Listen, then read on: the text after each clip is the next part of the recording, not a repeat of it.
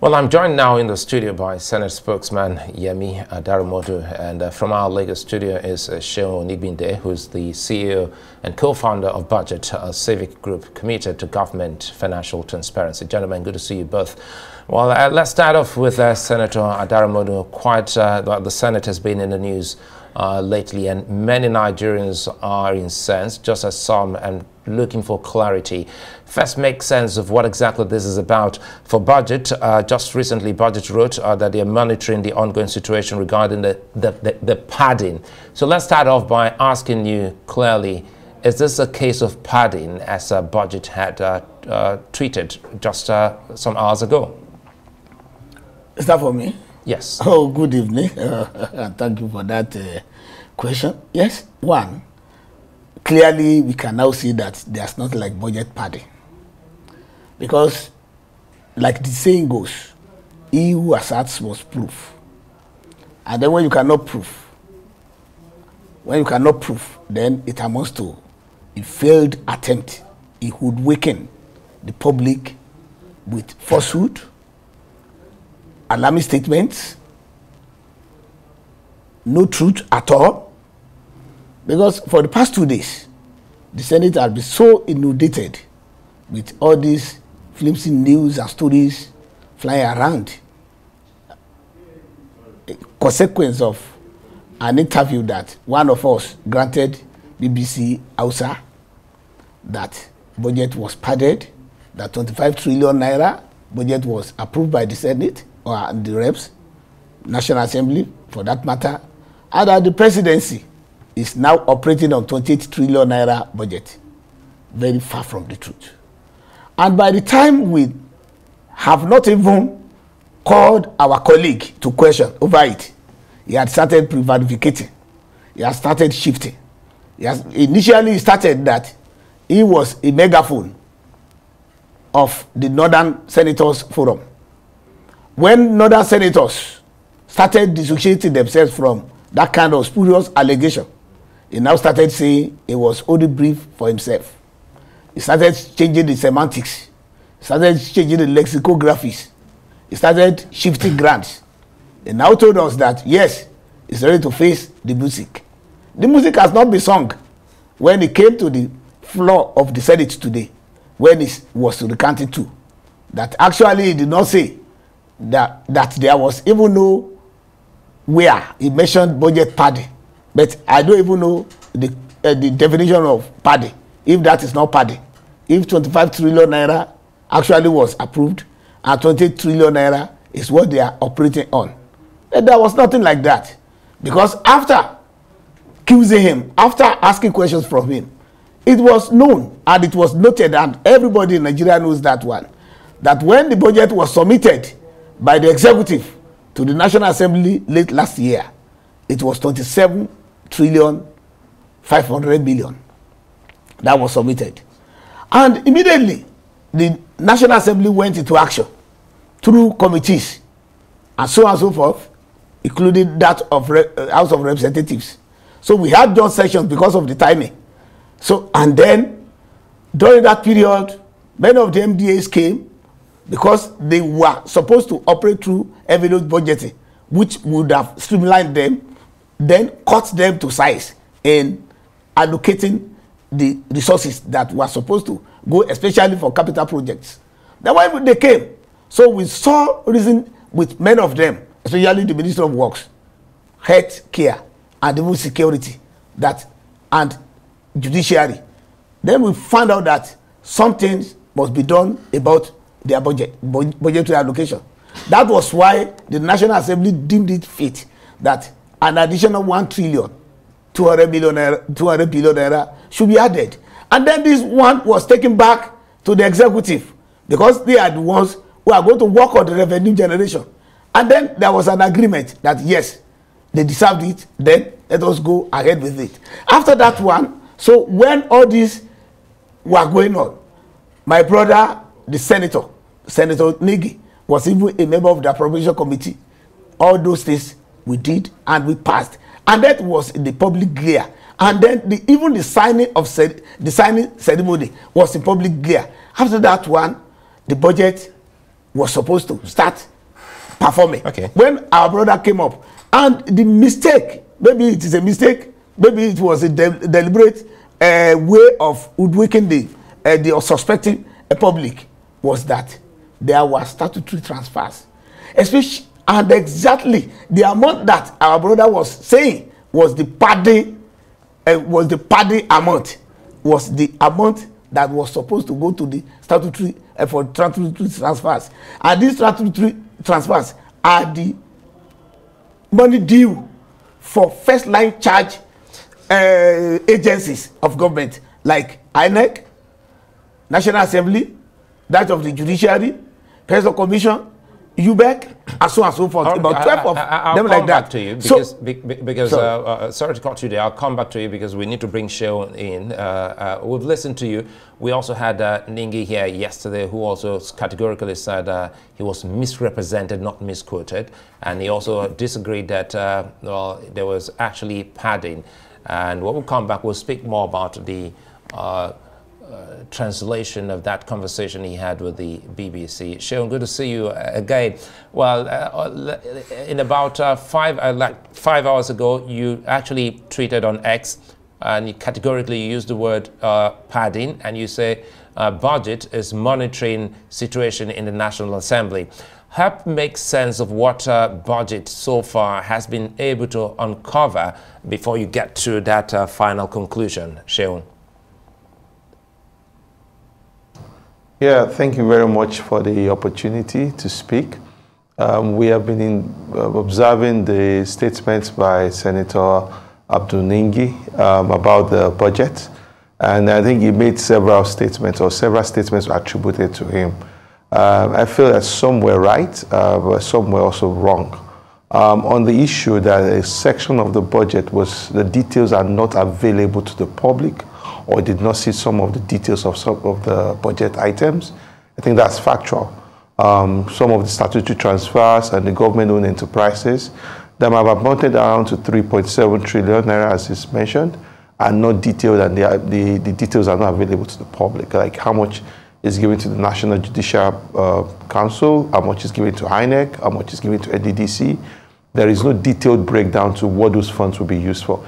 It's also not unusual. This is part of the problems with the budget over the years. So I don't think if there is a conversation around padding, I don't think that's where it's supposed to come from.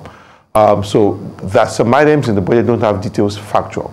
That the government is running two parallel budgets and there is a 3 trillion naira gap, I don't think that's factual, because the budget that was signed into law was 28.77 trillion naira, and that's the budget we know. We've combed that budget, we've looked at it, we've seen the breakdown, and so that's the budget that stands. So we, from our own angle, don't see any budget that's different. There's some understanding that also coming to the budget right now. We run a budget in two frames. We have the budget of the MDAs and we have the budget of the GOEs. The MDAs are the ministries, departments, and agencies. We have the government of the government-owned enterprises. It's brought together, and you also have the statutory transfers to that. If you don't add up the entire framework, you might not get the actual total. And I guess maybe that's where things get maybe confusing for Senator Abdul-Ningi. On the issue, there are wider issues beyond that. And the bigger issue here is the insertion of items in the budget indiscriminately by the National Assembly. And I think a lot of people might have soaked that situation in for over the months, but the revelation by Senator Abdul-Ningi has brought that forward. The budget of 27.5 trillion was presented by the president. The budget of 28.77 trillion was passed. So if you do the mathematics, it's around 1.27 trillion. That's the difference. But that's not the full picture. The National Assembly reduced the budget for the GOEs from 1.95 trillion to 1.05 trillion. So they had an extra 900 billion. So the total amount of projects that were added or inserted into the budget was around 2.2 trillion naira. And if you look at 2.2 trillion projects, they are from the ridiculous to the frivolous to the unreasonable. A whole lot of those projects are also kept in agencies that do not have the mandates, the technical capabilities to either oversee the implementation of that project or to appraise the completion of such projects. And that is the situation that we have right now. And the 2.2 trillion naira that we are talking here, we have the facts in there. it's not distributed evenly across the agencies. And as you can hear, some senators got 500 million. Some senators, where their allocation to their own constituencies are in billions. And this is what we're saying. Previously, the National Assembly had a 100 billion naira fund for constituency projects. It was within that bracket that National Assembly members were able to nominate projects for their constituencies. Now, what we have seen since the 9th National Assembly is that that cycle has been broken. We now have National Assembly trying to compete with local government chairman and state government in doing projects within their local constituency.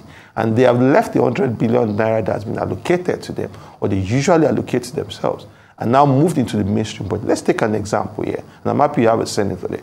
The Agriculture Ministry had a budget, a capital budget presented to it of 332 billion naira. That capital budget of agriculture came back as 993 billion naira. So almost 660 billion was added to the capital projects for agricultural budget. And you might think these would be large-scale agricultural projects, maybe around tractors, farmers. No. These are mainly constituency projects. Maybe because the current Minister of Agri is a former senator of the National Assembly. Maybe that's why. And you have agencies like the Federal Cooperative College, or G. You have agencies like the National Agricultural Mechanization Institute in Ilorin. You have agencies like the National Productivity Center. And that has now become a conduit for National Assembly to indiscriminately put items. So you now have traditional rulers empowerment. You now have an Anglican church, or you now have different items put into the budget. And we're asking, is this the budget that will guarantee us development? Is this the government that will take us to where we want to be? And these are the issues. If we want to get development, it is based on systematic planning. What we have had now is that, in my own view, is an executive overreaching the budget process. And this is, I think, is the substance of what maybe Senator Abdul-Ningi was saying. But on this fact that there's a parallel budget, I don't agree with that. On the idea that there are several items in the budget that do not have breakdowns, and up to over 3 trillion naira, I agree to some part of that. But the real issue is that the National Assembly members are having different items. You've made your points, and you've been able to establish that there are some facts and there are some falsehoods. And you spoke categorically about the two kinds of budgets, which I want Senator Adaramodu to make clarification here. Listening to him speak about the MDAs and the GOEs, specifically the 2.2 trillion naira. And she also said, well, if Ningi is right on some of these things, saying that they were shrouded, taken away from public view, they were in the dark side to the extent that people didn't know that these were actually, budgeted for and moved to such GOEs. How then do you explain what the Senate has done to the distinguished Senator Ningi for speaking some of these that budget and many Nigerians have termed the truth? Oh, thank you very much. Oh, and thank you to my, I give thanks to my brother Shehu. Yes, he said, he confirmed that there's only one budget, 20.77 trillion. Then the issue of statutory transfers that he mentioned, that the details were not given. Like when I was coming inside now, that FCT budget, we were talking about it from the House of Representatives. They presented their own budget. Their budget was part of it, and they will later come back to now defend their budgets and now give details. That is the same way all other agencies under the first line charge will now give their own, like NDDC. NDDC will get their own, then they will not specify all the details in the general, in the summary of the general budget of Nigeria. Now they will now come back to the NDDC committee and then to the National Assembly to now defend their budget, and then they will now give details. That is where their own details come in. So there is a great difference between those statutory transfer corporations and then agencies from the normal MDAs. So that is why you will not, in the document of that budget booklet, you will not see the details of these agencies there. So that is about that one. Then about the issue of constituency projects, there is no senator, no House of Representative member that goes outside what was provided for them as as a constituency project funds. And then the constituency project funds are not given to senators or House of Representatives members directly. You know, then Senator it is the Adaramodu, MDAs. wait. We might not be having problems if we... I'll let you land. I'll let you land. I want to throw this in so that you can put this in perspective, because we're almost winding down before we get the show. Yes. Don't you think that the envelope system is causing a lot of controversies? Shouldn't the Senate be thinking of moving to the zero-based budgeting system as against the envelope system? Well, with what is happening now, it means that there's going to be a shift, and then there's going to be a consideration for other system of budgeting in Nigeria. But going to what my brother said, look, there is no senator, especially senator, that gets 500 million naira for constituency projects. The constituency projects, you will only nominate, then the MDAs will go and carry out. And one thing is this: if in my senatorial district you see any project there, unless if it is written as constituency project, he is monitoring budget. Let him go there and he will see the ERGP of every budget item. Then the one that is ZIP, which is the zonal intervention project. That is what they call the consensus project. That one is the one that is nominated by senators or representative members. So the other ones, when they make budget in Nigeria, towns, villages, cities, and states must be where the budget will go. So definitely, if the federal government road is in my senatorial district and they want to build the road, does it mean that the money that they are going to use in building the road belongs to me? Does it mean that that is my constituency project? No, it doesn't. That is not how it is. If there's a federal government institution in my constituency, then government has now voted maybe about 300 million naira there, does it mean that I'm the one who has voted it? No. And you cannot just calculate that one as money that is going to my own constituency. So that is federal government project. The only project that belongs to us, which we are constitutionally allowed to nominate, is the ZIP, which we call constituency project. And then my brother Shehu can now go to the budget and look at it. The one that is ZIP, that one will not carry ERGP as budget title. So those are the ones that lawmakers do nominate. Then any other one can now, is the prerogative of the executive, is the prerogative of the MDAs.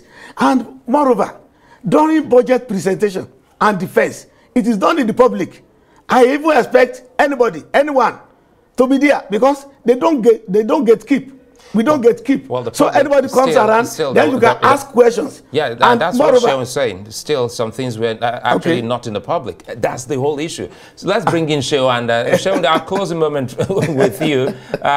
You know, some of these things are not in the public, as highlighted by budget. And again, I also asked him if we should now start moving away from the envelope system to the zero budgeting system. Perhaps will that help in, you know, taking care of many of these perennial controversies?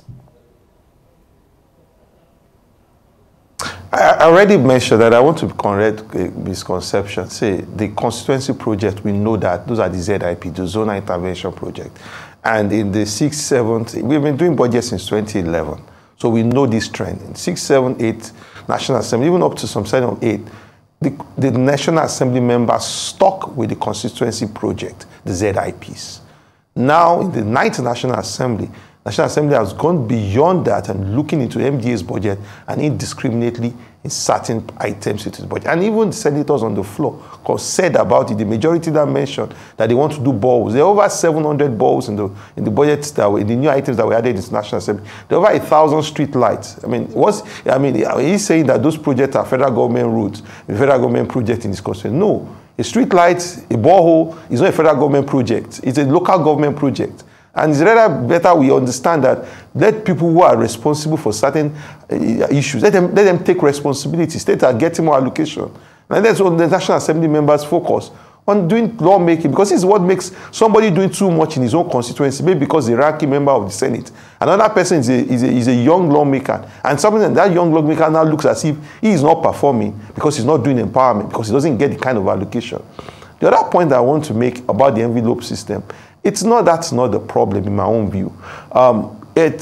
if we do zero-based budget or program-based budgeting or envelope-based budget, we're not changing the dynamic. The dynamics is that the executive should moderate its use of appropriation powers. It's as simple as ABC.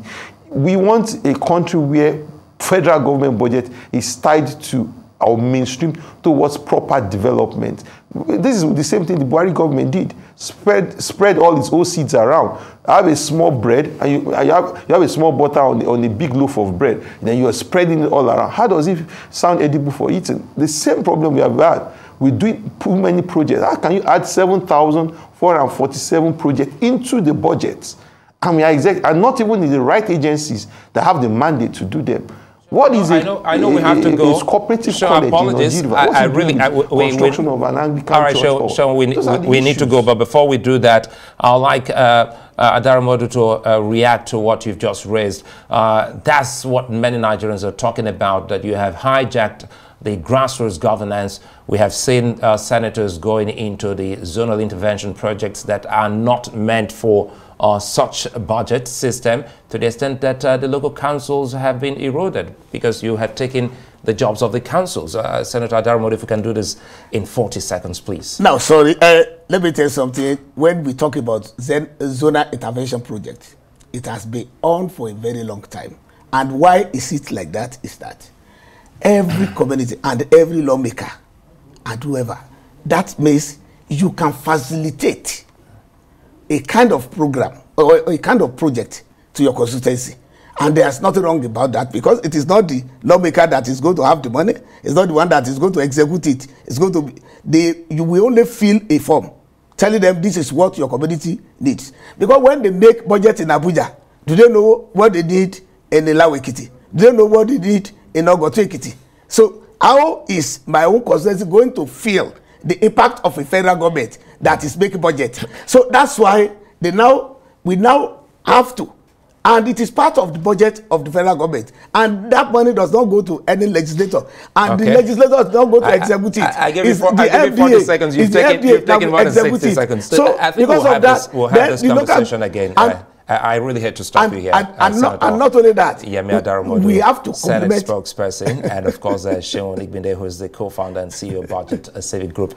Gentlemen, you've made the news night more illuminating for many Nigerians who stay on this matter. I'd like to thank you for your time, both. Thank you.